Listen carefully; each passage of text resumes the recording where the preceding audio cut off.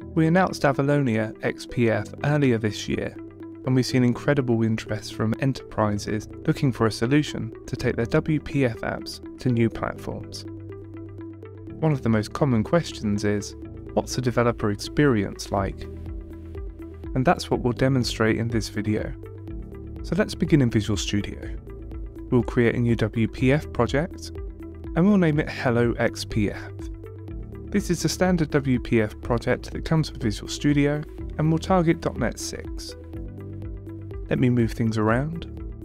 It's going to be a really simple demo, nothing groundbreaking, but I want you to see just how easy it is to take a WPF app and run it on macOS and Linux using XPF.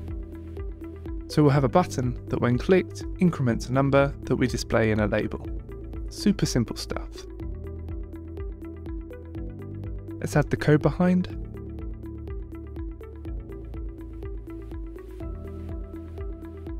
And now we're ready to run this.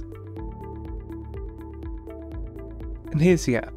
It's just a vanilla WPF application. Nothing unique or special about this right now. So how do we migrate this to XPF?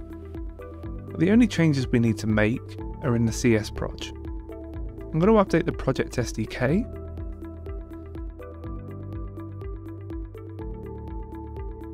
And I'm going to remove this useWPF attribute. I'm going to rebuild the project, and if I hit F5, we're now running on XPF. Now it's not that exciting to see it on Windows, so let me switch over to my Mac, and we'll start the project there.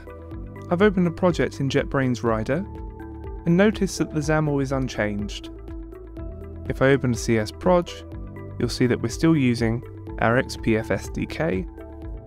The code behind for the main window retains all of the system.windows namespaces and remains unchanged from the original WPF project. I'll go ahead and start this.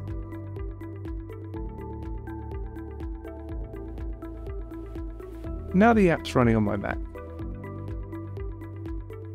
And lastly, let's look at Linux. Here I am again in JetBrains Rider with the same project, totally unchanged.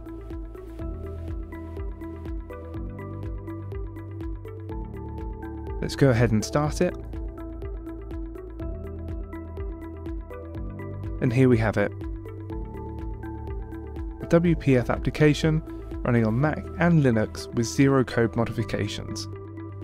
It truly is magic. If you have a WPF app and you're looking to take it cross-platform, then do get in touch.